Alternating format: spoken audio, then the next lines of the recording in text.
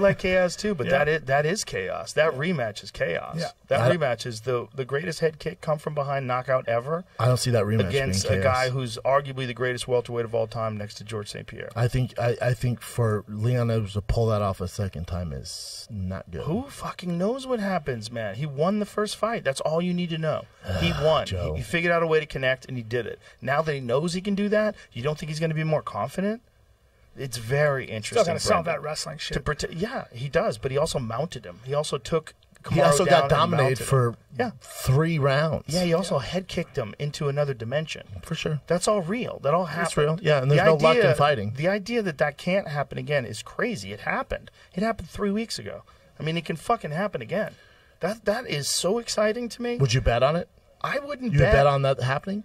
No. Not a chance. No, I wouldn't bet on it and not happening either, though. It'll get in a fighter's head. If I was objective, and I wasn't a commentator, and I didn't love both of those men, I do. Me too. I would have to look at the careers. I would have to look at the result of the last fight, and I would have to make a reasonable assumption about how I think Usman could avoid that head kick and avoid strikes.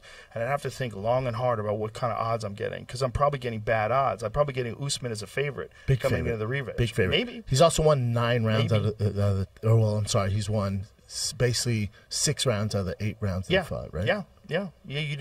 Well, you have to look at the first fight in terms of, like, Leon really never wrestled at all. I don't even count the first fight. They were young. But you just did. Well, if you're going for odds, and you're looking at a mass of it, you can't really count that because Leon, they were both so new. Right. It was Usman's second fight ever. He was a straight wrestler. He's with Trevor Whitman now, right? Yeah. I would look at the last fight, and I would say Usman, you got to think he's favorite to be able to do that and avoid the head kick. He's a 3-1 favorite, Joe. But you also got to think that if Leon did land that head kick in the first fight, then he can do it again, and he can land a punch or an elbow or a knee.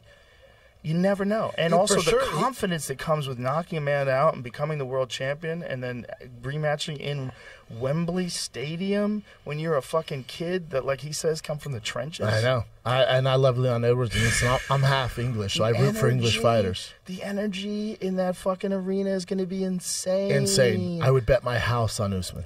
Also, Usman is worried about that head kick, which might open him up for other things. You never know. So, you never know. You're dealing with different animals. Yeah, you are. You're dealing with a champion. Oh, head kick by Whitaker. He just landed a head kick.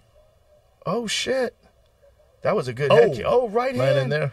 Oh, shit. Robert Whitaker. I always root for Robert Whitaker. So I've never met him, but I love his style. He's a good dad. I think he has 3 daughters. I just root for him. As a fighter, like, no one fights like him. It's very